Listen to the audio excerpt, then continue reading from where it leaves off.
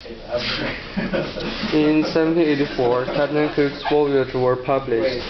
People took note about the wealth of timber and fur resources. 20 years after Captain Cook stopped on Vancouver Island, nearly 200 ships came from Britain, Spain, and United States to engage the sea otter fur trade.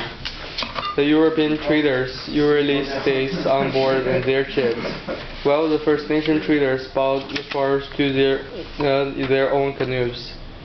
Sometimes the visitors were taken ashore.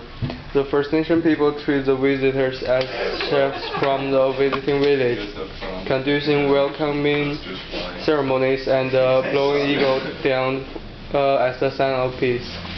However, after a short-lived international crisis in the 1790s, the imperial powers soon lost interest to the northwest coast of colonial power were left to the fur trade.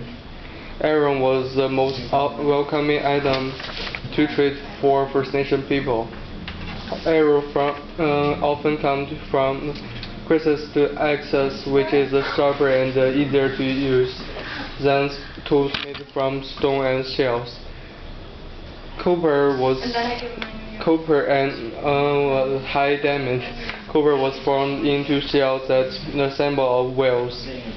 Firearms were also desired greater since they could increase the number of fur traders. There is also many other manufactured goods for trade, such as clothing, mirrors, dishes. Food items can be stored for a long period of time, such as rice. The competition between English and American trade became fierce. Alcohol became the commonly traded goods.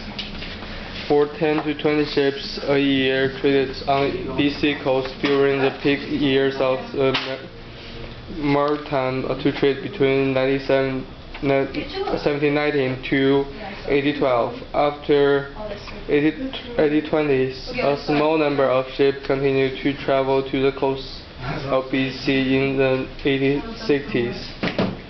Sea otter population decreased. By the 1840s, the animals were almost gone. 15 more minutes.